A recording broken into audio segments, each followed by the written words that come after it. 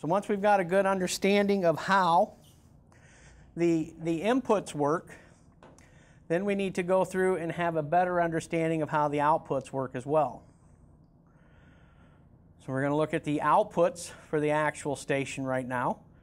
Okay, and looking at our print, we know that this is an indicator lamp right here, okay, by the IEC symbol, O:30, and this is an alarm lamp.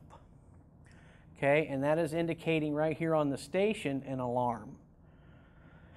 The next output that we have is O:31, and you can see that it says A+ on here, so it is referring to this output solenoid valve right here. And you can see that this actual output is energized by the coil having the green light illuminated. That means that manipulator is backward. Okay, the next one is O:32, which is the other side of that. You've got forward and backward. So this being backwards, and the indicator light is on in the backward position, not the forward position. And our next output that we have on the screen is O:33, which is manipulator down, and that is going to be marked with the B+. So right here on the actual relay we see B+. And the manipulator down, that is going to be referring to the cylinder out here on the end of the station. Next one is our vacuum. Okay, when we turn the V+ solenoid on here, that's labeled to the vacuum output, it will energize the vacuum, which will then hold the body or bearing housing and prepare it for transfer. And our next output is reject forwards, which is C+, as you can see labeled here as the indicator known as reject forwards. And when that valve is energized, it will reject the part from the station. So our next cylinder is verify downward, O:36, and it can be identified by D+ here on the solenoid valve. And the verify forward we saw earlier is the cylinder that goes up and down to verify that we have a good part. And our next cylinder is pusher forward, and that's associated with this cylinder here, the pusher forward.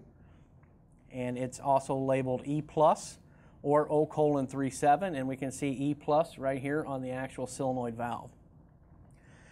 Next output that we have is feeder forwards, and that's the one that initiates all the movement when it starts here. This will be the actual first movement. It's going to push that in.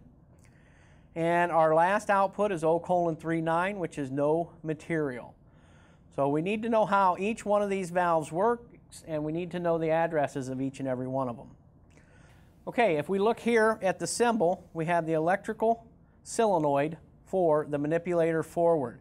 And what that means is it has one electrical coil on it. So it takes electrical energy to energize it to make it go forward, and then when we remove that signal, it's going to automatically make it go backward. These are two position valves, only one solenoid. Okay, so you can see each one of the valves are all the same. They all have single coils on them. So they're all going to operate pretty much in the same manner. Okay, so that is basically our input schematic and our output schematic. Now the next one that I want to go over with you is the actual pneumatic schematic, because we need to know how the valving is plumbed.